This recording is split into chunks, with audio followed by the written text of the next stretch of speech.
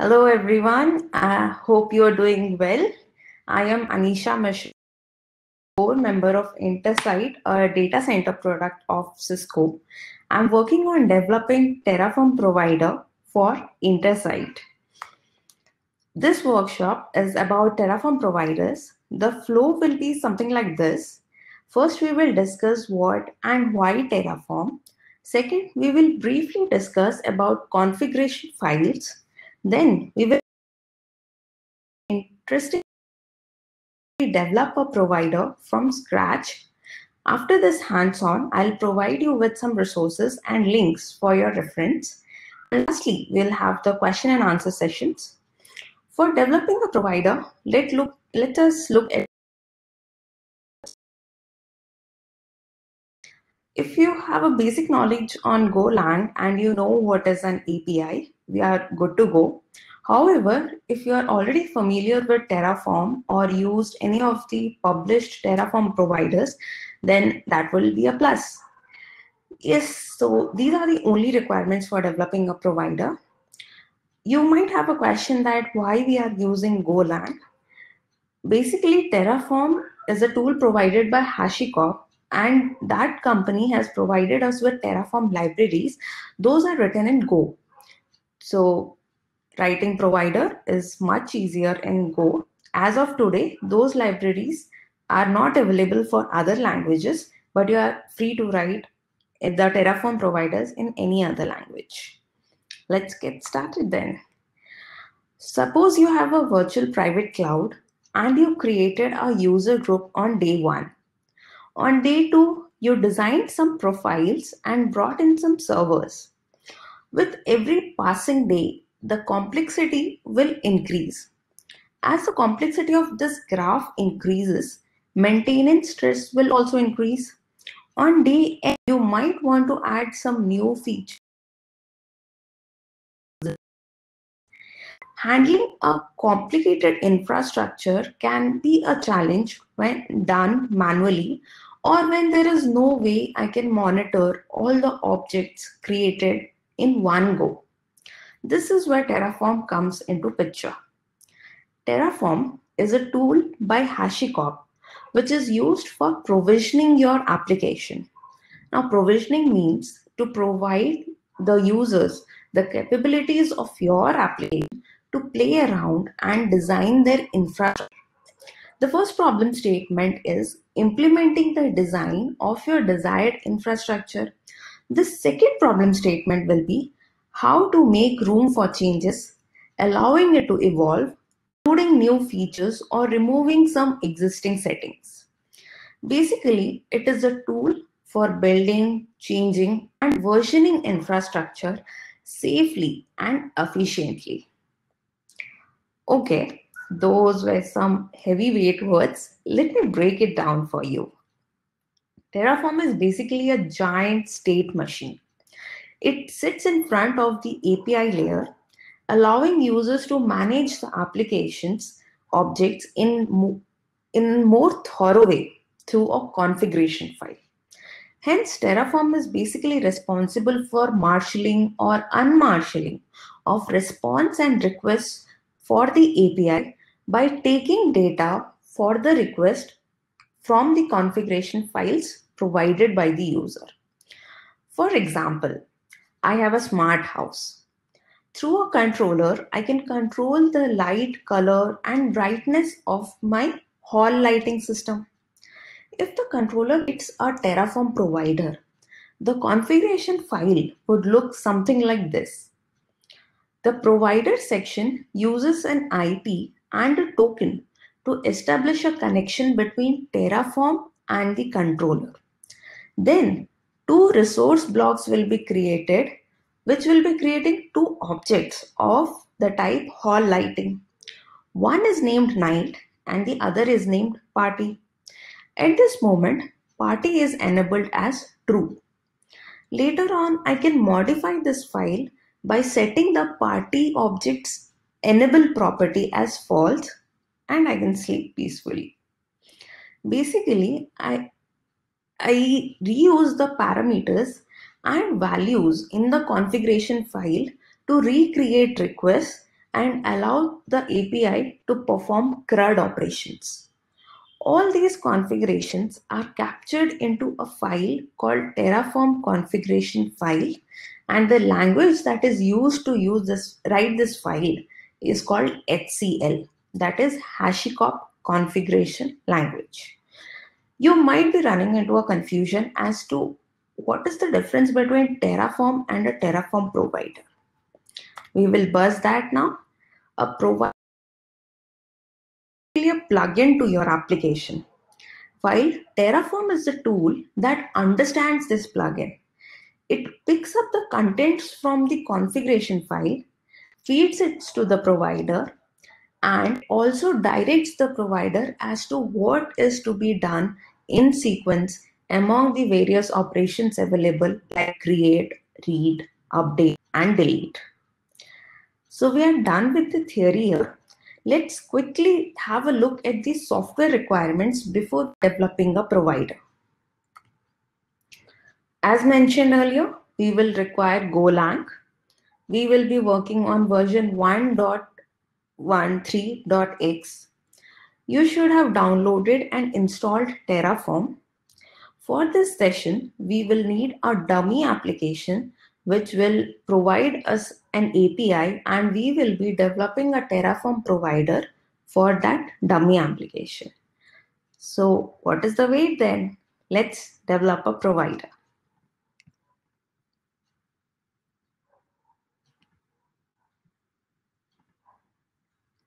First of all, we will go through the application, which we are calling here as a dummy application. We'll simply go through what are the objects that application has to provide.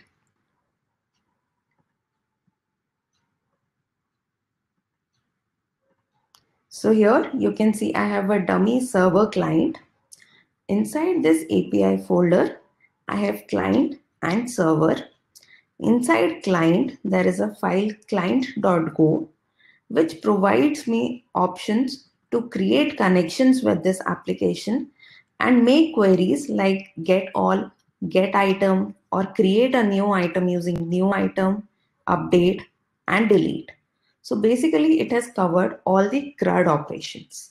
This is the file we will need while creating the Terraform provider. Let's have a look on the server also as to what objects are we going to create. This application supports only one object for now, that is item.go. Inside this, we have a struct item, and the properties are name, description, and tag. So our provider will be creating objects for this struct. Now, let's move on to writing code for provider.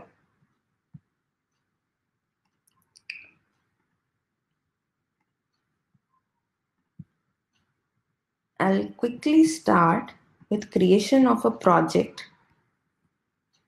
Here I have Golang. I'll create a new project, say Terraform provider app.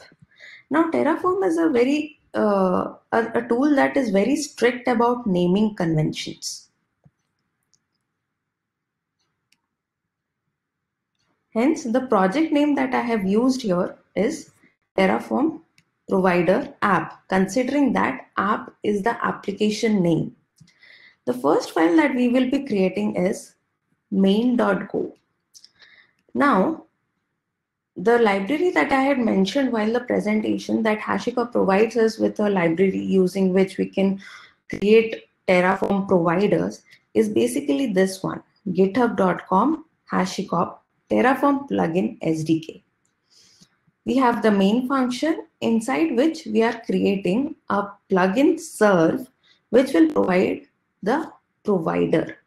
Now, what is the use of this function is, when I have built this entire project, I know that the main function will be called. Now, this provider has all the required functions for performing CRUD for that particular object, that is items in our case. Now, we'll deep dive into what the code would be like. For that, we first have to create a directory with the name app because that is the application name. Now, Terraform conventions, this directory name has to be the application name. In our case, it's app. Let's move inside. Inside that, we will have a file that will be named provider.go. Now, provider.go will provide us the schema that is required for the provider to create a connection with the application. So in my case, the application requires a host name, port, and token. Looking at the host name first, I have defined here that the type of hostname is string and it is a required parameter, and the description is an optional part, but it is recommended that you add it. So here the description is endpoint host. Another key that I'll be adding here is default func. Here that will be schema dot default func is an optional parameter though. What it will do is, I'll just quickly show you here.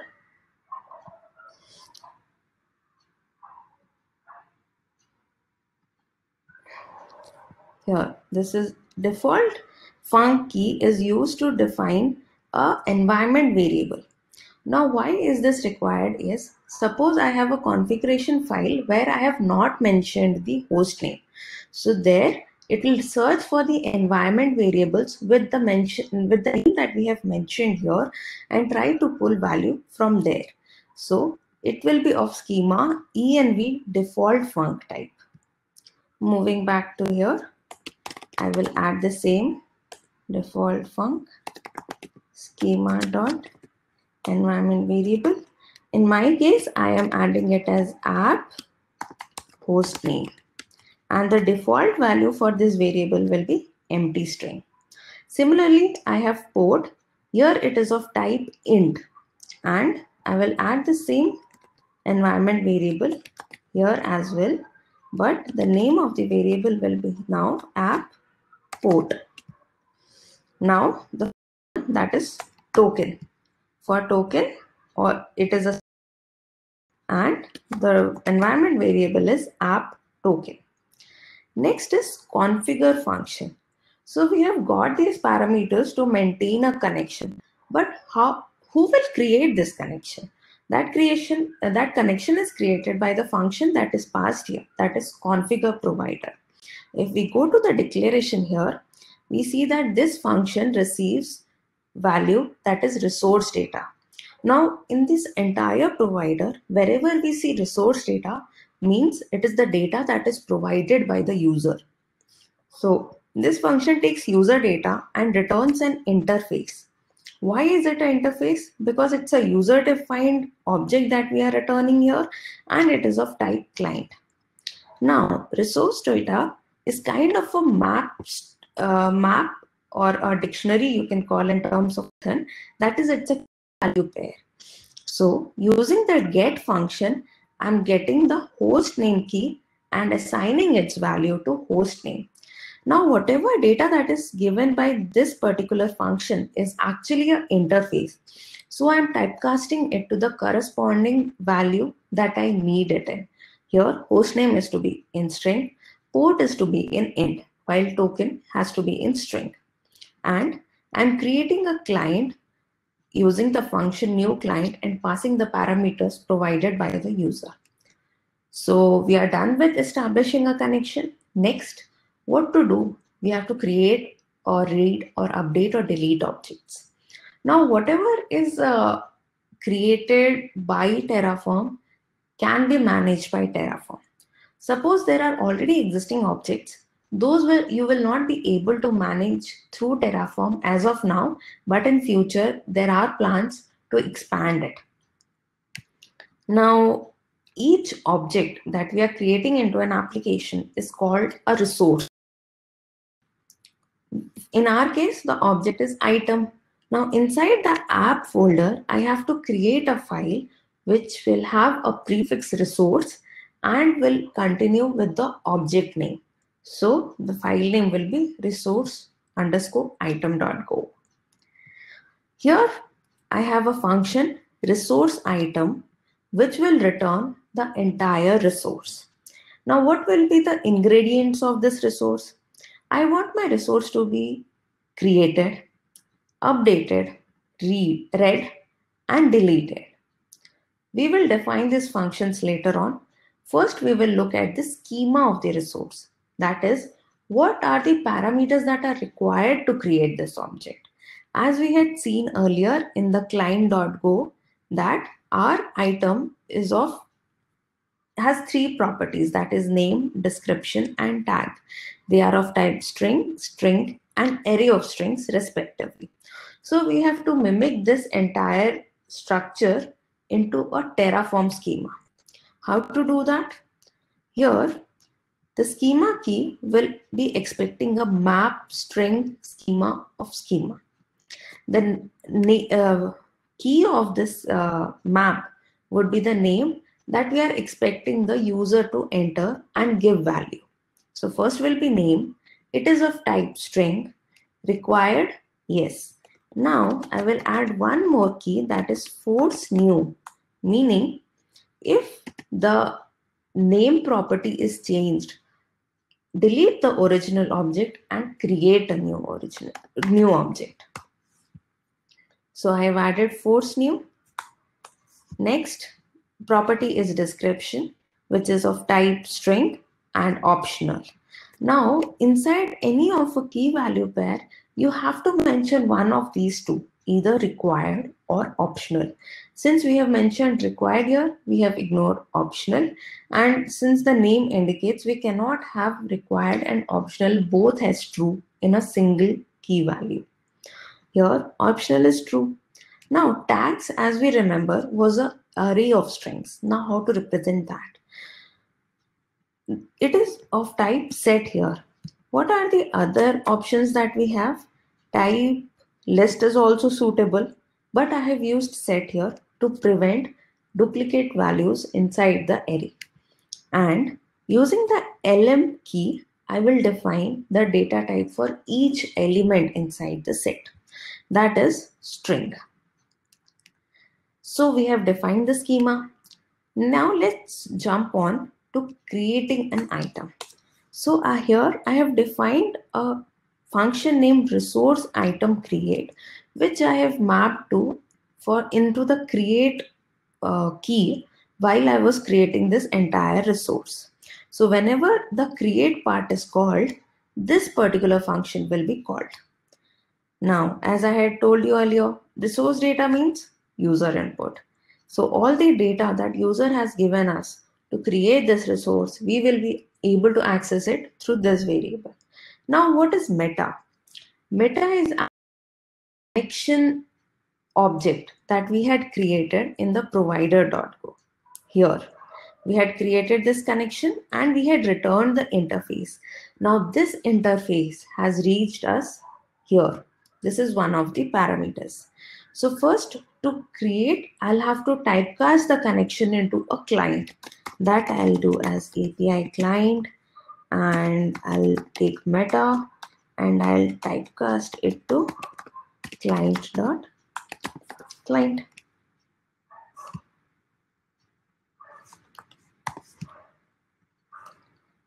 Now let's collect user data. First of all, I'll do is if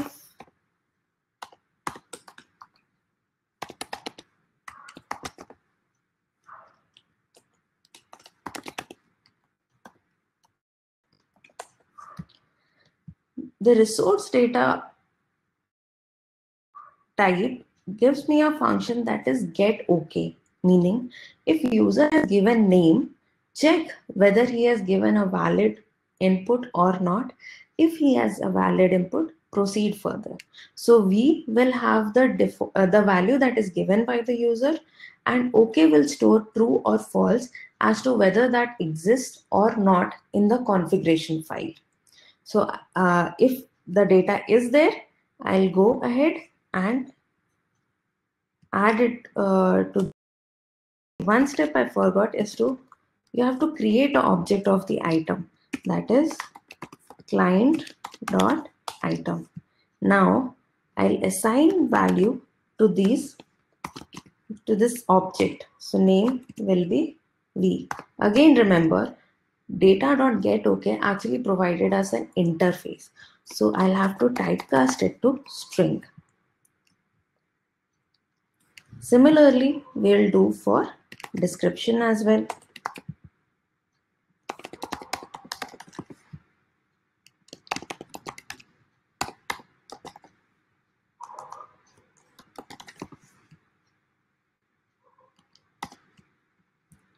Now comes the tricky part, that is array of strings. Data.getOK. I'll see whether tags are there or not, because tags were optional properties, so it depends on user whether he wants to give it or not. If they are there, what I'll do is I'll take it, I'll first typecast it to set.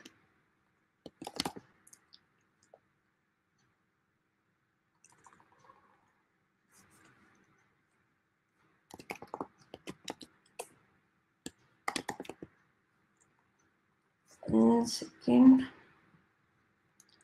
just refer to what I had written earlier.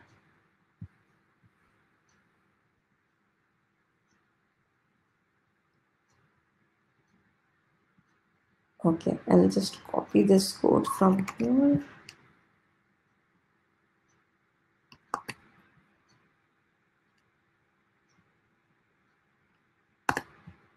What I have done here is I got the data from user, I've typecasted it to a set, and then from the set I'm creating a list. So I have the value given by users, but since it's of type list and list is again a object that Terraform schema provides us, I wanted something in the native data type of Golang, that is array of strings. Now how to do that? I first created a array of strings of length of tags that user had given, and then I appended it after typecasting it. Okay, so now we have the item object. Let's move on creating it. How I will do is I'll use the connection that I already have, and I'll call the function new item and pass it my item. Now if I go to the declaration of new item, I see that it returns an error. So what I'll do is I'll create an array object here, and I'll check if it is null. Now Terraform provider has a flaw. We'll quickly look into that now. One thing that is very important here is setting data dot set ID, and the ID in our case is name, since we have kept it unique by putting in the tag force new. So I'll quickly put it item dot name. Now what happens here is, even if I do not do this error handling and I set ID, Terraform believes that I have created the object. This is a flaw here. So you have to be very careful while creating a provider that you always have error handling in place. Now I have created the object. I've checked whether it's created or not using my error object. I've set the ID. Now what? This function should return error. Now what I'll do here is I'll return nil, because if it has reached this point means there were no errors. Had there been errors, it would have directly returned the error. So here we are done with the create part. I will now, instead of writing the entire function, I'll quickly get it from a pre-written place,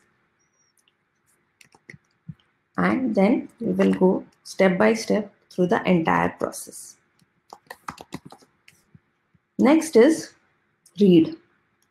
Read function is the same. It takes two parameters, data and interface. As discussed earlier, M is the meta, that is, it stores the data of the connection. Now, D, since we are reading an object, we know that it would already have an ID. So we will use the client connection and fetch that object from the application. And we will check that if it has any error or not. If it has any error, we will simply return the error. Next, what we'll do is we will now create a map using the object properties. So how that will be done is d.set, give the key as name and give the value as item.name. What we are doing here is we are fetching the data from the application and saving it locally. So that is what read is, correct? So we will do the same for descriptions and tags.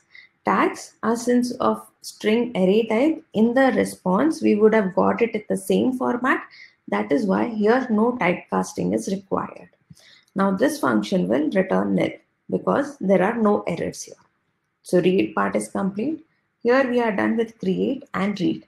Let's go to update now, which will be very much similar to the create part.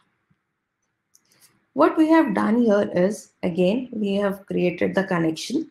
We are fetching the data, first of all, at tag because we have to typecast it as we had seen the case in create function. And then we are creating an item of all the values that we have fetched from the configuration files. There is one more interesting function here, that is d.hasChange. This function, what it does is it will return a boolean, so true or false, if there was a change for this particular property. So you don't have to do this d.get every time. Instead, you can put a check that if it has changed, then update it. Otherwise, leave it. So we have created an item object successfully, and we will call the update item function from the client and pass in the modified object. Again, we will do the error check and return nil.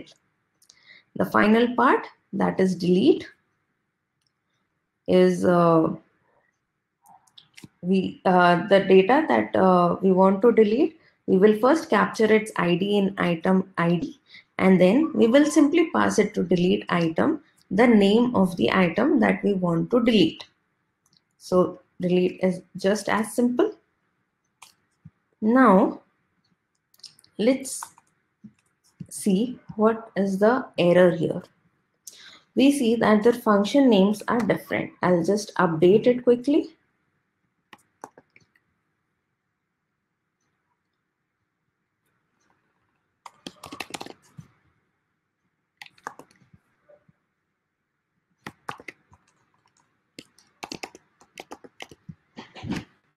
So finally, we have an entire resource that performs CRUD operations. Now, who will call this function? Obviously, the provider will have to call. But how will it know? We will have to add it into provider.go. Inside schema, we skipped one key, this resources map. What this will have is, it will have a map string of schema resources. And here, the first section, that is the prefix of the name that we are going to give, will have to be the provider's name, that is, or the application's name, that is app here, followed by the object that we are going to create, that is item. Now, app item will call the function resource item. Now, where are we going to use this app item? We will see it when we are creating the configuration files. So we have this part ready, and main.go, quickly import. Okay, it's added here now. So recap of what we have done till now. First, we created the main.go file, which has a provide funky, and we are providing app.provider, which actually leads it to this function. This function will have entire provider schema along with connection and the resource map. Here we will be having multiple resources provided we are creating multiple different type of objects. Since we have only one object in our application, so we have just one element into this map, that is app item, and this will call resource item. Resource item has all the functions that are required and all the codes that is required to perform the CRUD. So we are done here actually. So these are the main 3 files that are required to create a provider having for an application that has only one object.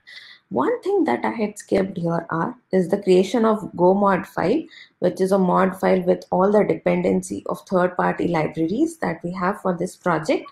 That is just one, that is HashiCorp Terraform plugin SDK, the library provided by HashiCorp. And that's it. And using this Go mod file, I have created a vendor. Now, how to create this plugin? Simple. Just build this project. Now, the provider's name should also have a prefix, that is Terraform provider followed by the application name. So I'll do go build o Terraform provider app, since that is our application name. Quickly see what is going on here. It says no file, code lucidl, okay.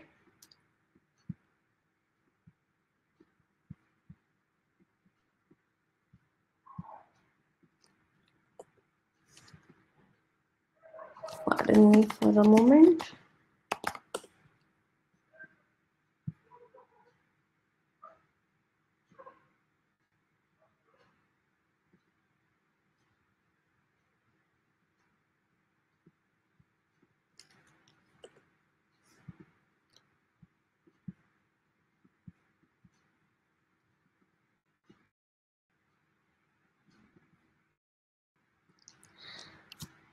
Once the provider is created, what we will have to do is create the Terraform configuration file. Now, in that configuration file, we'll be giving the details that use actually. Okay. So, and Aanisha, I'm sorry to break in. I just wanted to let you know you have about 5 more minutes because our next session is going to start at 3:10. But we want to have the speakers to set up, but no need to rush. I just want to let you know about how much longer you have before it's time to field questions. Sure. So after 10 minutes, we can take up questions, right? Mm-hmm. Sure. So I'll quickly show you what is going on.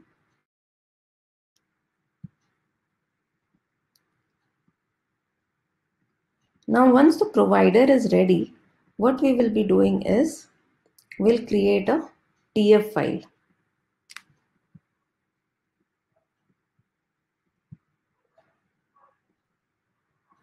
Okay, something seems like it's stuck. Okay, what I'll do is I simply go and create a new file here.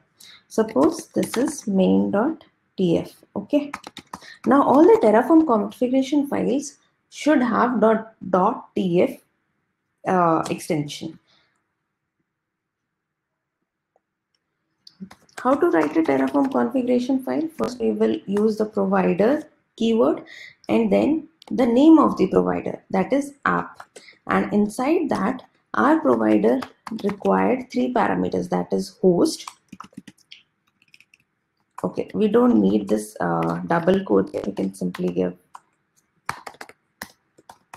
and localhost. Next property that we required was port, and it was of integer type, so it will be 3011. Next was the secret, next was the token. Now token can be any string for our application, so I'm just entering a random string. So all these 3 properties are required to establish a connection with our provider. Next, we will be creating resource, that is an object. For that, we'll first enter the resource keyword, and then you remember app item that we had discussed in resource map. I'll show you where it was. In provider.go, we had used app item, and that will be calling resource item. This is the name that we'll be using right now. Here I have app item, and I will give a name to this object that is specific to this project only. It will not get reflected in the application anyway. So I can simply give it as item 1, and I'll enter the parameters that are required to create an item. The first one was name. I'll give the name as item 1, and I'll give the description as, say, new item using Terraform,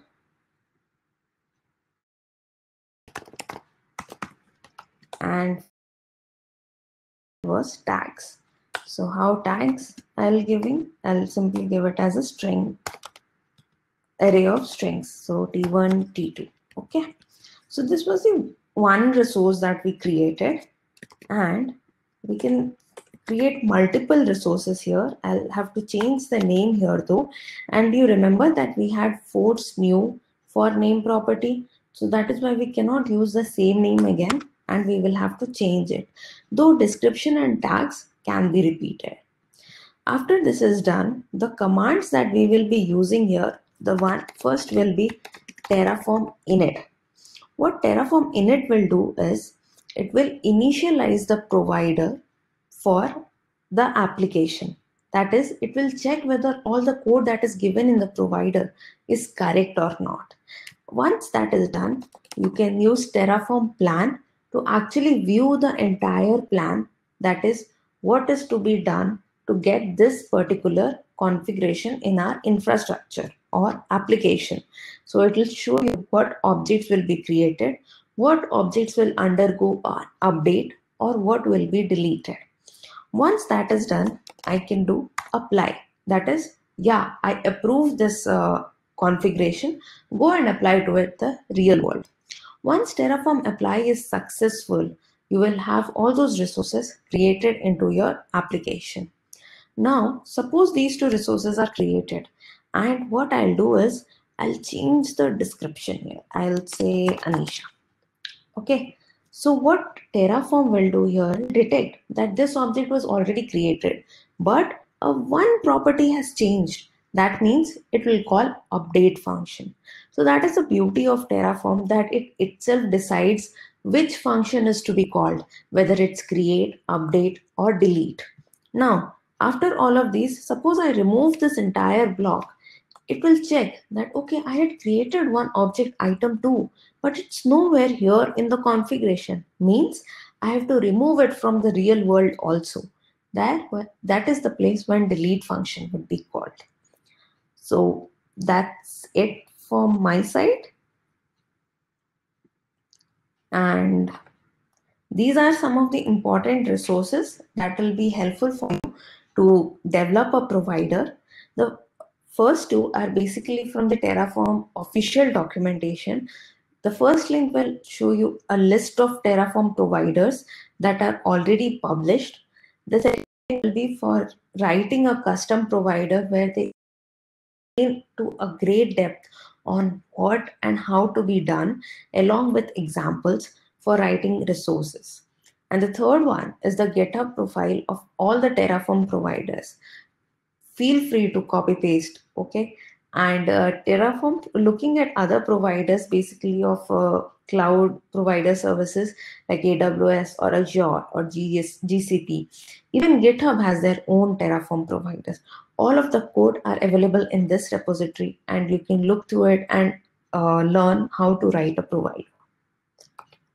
So I am done here. I'm open for question and answers now.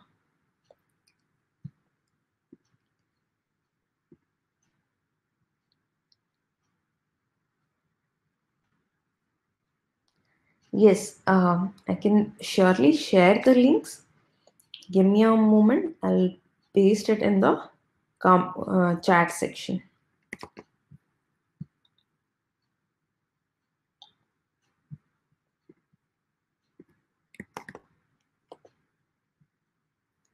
Here are the links to various resources. Any questions?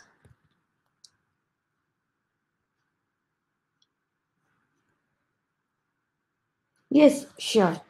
I'll quickly show you what all providers are available.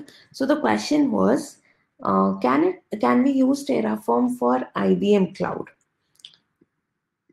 Mm, if you go to the first link that I had shared, you will see a list of providers that are published out there. Hope you can see my screen here. That is Terraform docs provider index.html. Here you will see there are n number of providers here. I guess it's more than 100. So you can definitely and look forward and providers are there. And coming to IBM Cloud, you can definitely create Terraform provider for actually anything. I've simply created a provider for an application that has only one object. I'm pretty sure you can develop it for IBM Cloud or any other applications. If you go and search in GitHub for Terraform providers, you will even find providers for to-do list applications. Yeah, I hope I answered your question. Do you have beginner tutorial for Terraform that we can follow through? See, the main motive for myself to conduct this workshop was when I was developer provider, I did not find enough resources, and the official documentations were my only help. And obviously, I have followed some of the codes that were already written for some of the existing providers, mainly AWS and GCP. But those are very complicated. If you want a simple one, obviously look into Terraform provider GitHub, a provider for github.com. It's very easy and very simple to understand. So Terraform providers basically performs CRUD operations, just that its writing style is different and the way it handles stuff is different. It resolves the cross references. It decides a graph and how objects are created and what is the dependency between objects. All those are very uh, plainly handled by Terraform provider. Plus, it has an option of parallelism. So suppose you have 11 objects that are independent, it can create all the 11 objects in one go. So it creates and triggers the API calls in one go. I guess the maximum that you can go is 11, and you can decrease it or set it to 1. Say you don't want parallelism. There are very varying aspects of Terraform provider that you can explore, and the best thing that I can suggest you is the docs that Terraform HashiCorp provides. They are very simple to understand, so you can consider that as a beginner tutorial.